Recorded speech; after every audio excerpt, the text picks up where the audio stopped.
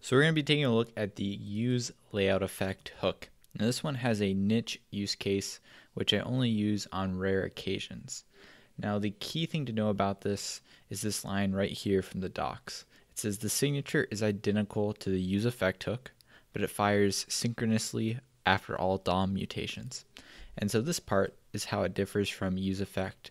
And in practice, what that means is it's good for example, if we want to measure the box of something or measure the width of a DOM component after a render occurs, or any kind of thing where we rely on getting information from the DOM and the useEffect, we want to try out useLayoutEffect. In practice, a lot of times I'm usually taking this advice right here where it says we recommend starting with useEffect first and only trying useLayoutEffect if that causes a problem. So in practice, that's usually what I do, but I have found a pattern of where useLayoutEffect has been helpful for me. So we're going to be taking a look at an example of that. So I'm going to measure the dimensions of this input field. So I want to know how wide, not how tall, and all that stuff. And so what I'm going to do is I'm going to start by just saying useLayoutEffect here. And we're going to do just on first mount. And then we're going to import it up here. And here I'm going to say console.log input ref. We're already storing the ref up here. So we have useRef input ref, and we are passing that to this input here. Ref is equal to input ref. And then here I'm going to say get bounding client rect. So this is a function that basically gives you the dimensions of this component or this DOM node. So if we come over here, and this should be input ref.current. We can see in our log, we can see the dimensions. So here we can see the width and the height, and we can also see positioned on the page where it's at, top, left, right, bottom, and the X and Y coordinates. So this can be helpful for doing different sorts of stuff. And that's the basic gist of it. Whenever I want to get a value, for example, the measurements of a DOM node, I will use useLayoutEffect instead of useEffect. So let's look at another example that is a little bit more practical. So I'm going to go ahead and just console or comment this out and go over to the hello example over here. So here, for example, I might want to know how wide or how tall this div is right here, because this data dynamically changes. Whenever I increment the number, we're going to get a new fact, and so this is going to be new text, and it's going to be a new width. So we may want to know the width after each render. So how can we do that? And that's where useLayoutEffect can be used. So we're going to go over here to hello.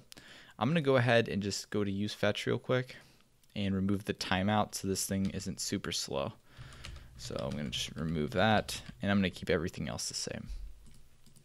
All right, so here what I want to do is I'm going to first just put a div inside of this. And reason why I'm doing that is if I come here and I open the inspector and look at this element, you'll notice it spans the entire page. So what I want to do is in this parent element, say display flex, and that way I can see just the width of it inside this small div here. So we're going to say display flex.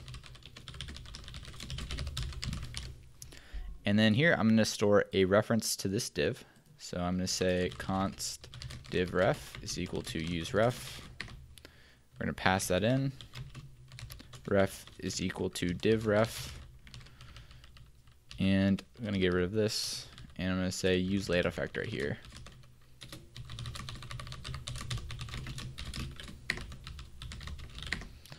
And let's go ahead and import it up here. Now for the dependency, I want to remeasure this every time there is some new data. So I'm going to add data as a dependency here. And let's start by just console logging it. So I'm going to say divref.current and .get bounding client rect.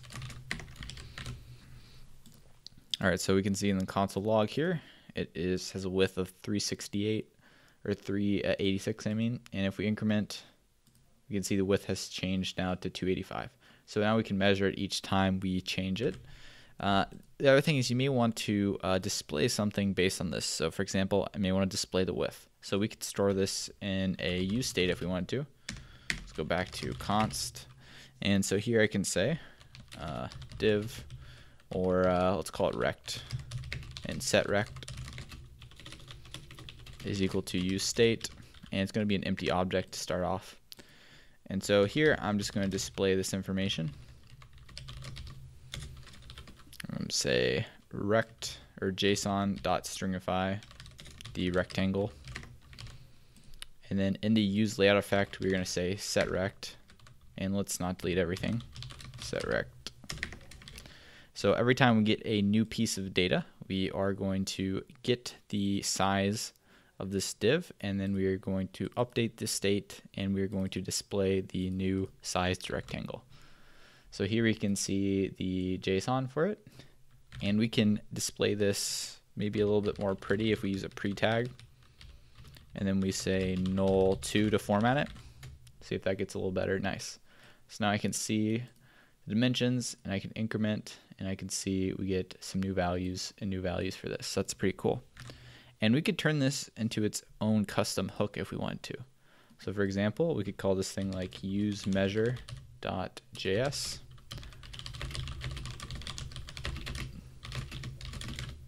And here you could build this hook in a number of ways, but let's say we just pass in the ref to the use measure that we want to do it for. And let's copy this.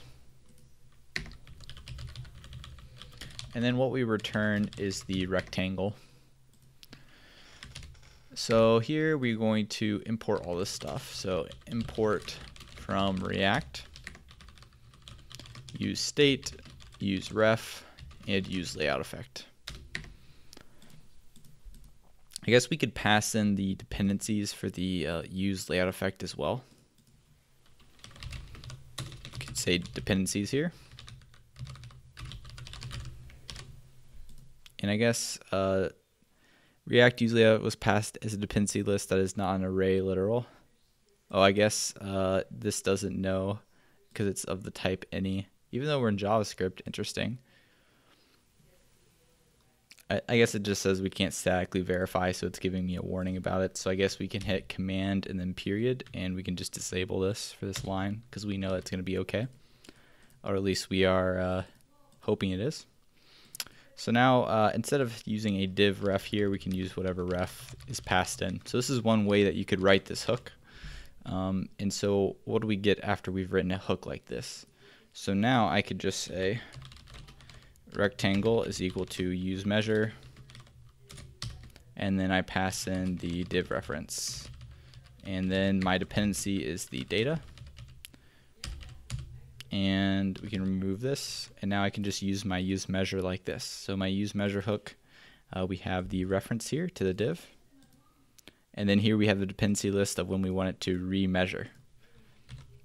So let's see this in action, see if we got this correct. Increment, and there we go, got it working nicely. We could also, if we wanted to do this, move the reference inside of useMeasure here. So let's move this inside of useMeasure. So instead of taking this as a proper there, we can say useRef, and I guess, I don't know what I want to call this, myRef maybe. And so we can pass the rectangle as the first argument and the reference as the second argument and we return this as an array. So now in our use measure over here, all we have to pass in is the dependency, and then we have the rectangle and then our div ref as the second value. So now we have this use measure hook where I can put this wherever I want to. So now I can use it in my app over here as well if I want to. So I could say use measure, and I want this to just do on initial mount. We can pass in, I guess I was going to pass in my input ref, but here we can have another one, put ref 2, and we have a rectangle, and now we can pass that in here. And now we're measuring the bounds of this input box here. So now we've made like a nice little utility there, and we are measuring it with the useLayoutEffect. But there you go, that gives you kind of an idea of when you might want to use useLayoutEffect and how it works. And we made kind of a custom hook here that you can use to measure the size of components and a few different ways you can build this hook depending on how you want it to work.